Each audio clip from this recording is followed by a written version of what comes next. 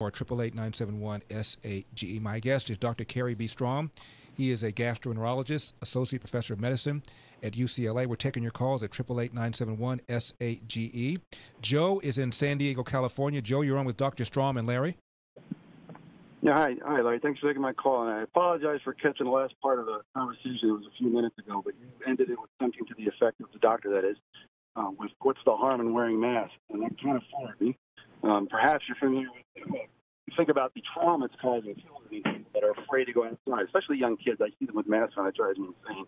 And the fact that people are becoming more curt and coarse in society. You're no longer the individual. You're the mass individual.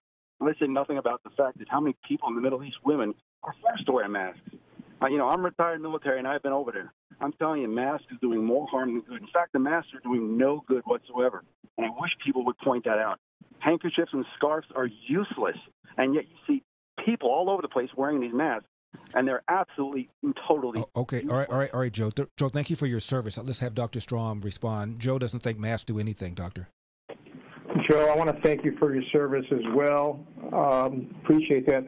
Well, I think masks do help, and certainly when they were thinking that these were all aerosolized droplets, masks definitely help. I mean, why wear a mask in surgery? Because they prevent infection.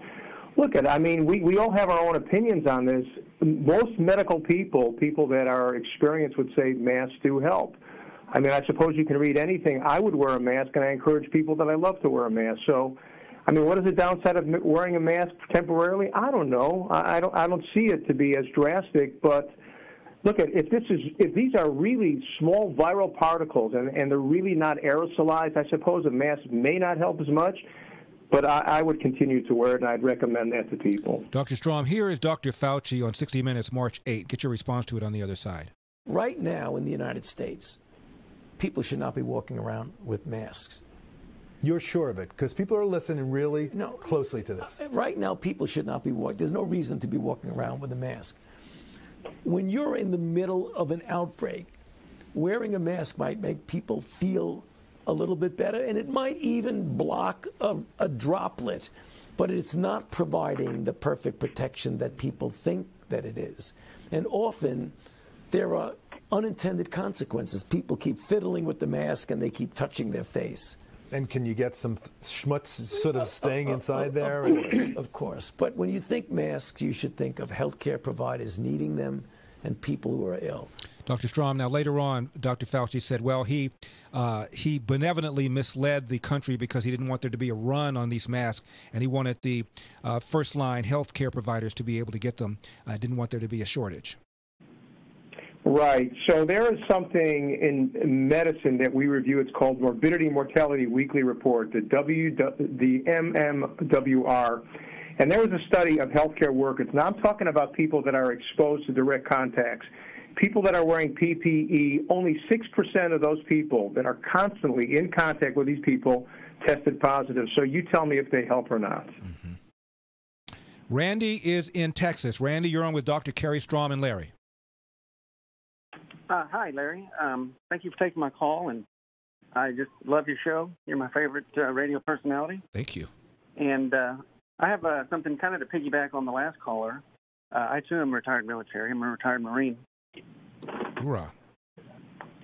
First of all, were there not 9 studies prior to the COVID outbreak that universally said that masks are unhelpful in the general public because of the way that they're worn and so forth?